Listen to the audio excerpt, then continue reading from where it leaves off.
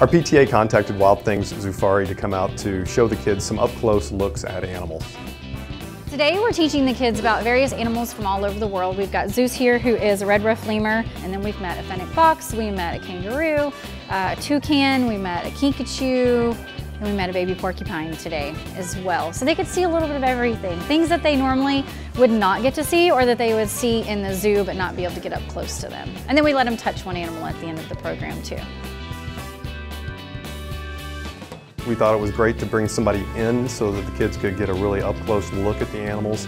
Instead of going out to the zoo and looking over the fence at the animal, we were able to really bring them in.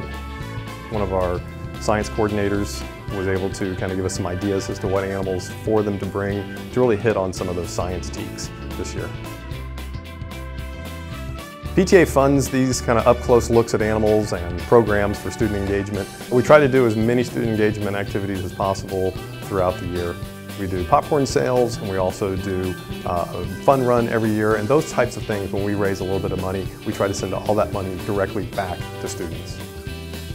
A lot of these kids don't even get to go to the zoo, and so they don't even get to see these animals other than on TV and in cartoons. So I want them to be able to appreciate them on a different level and know what it actually takes to take care of them. And hopefully encourage them to want to go out and do things and travel the world and go see something and leave, our general area of where we grew up to be able to save them.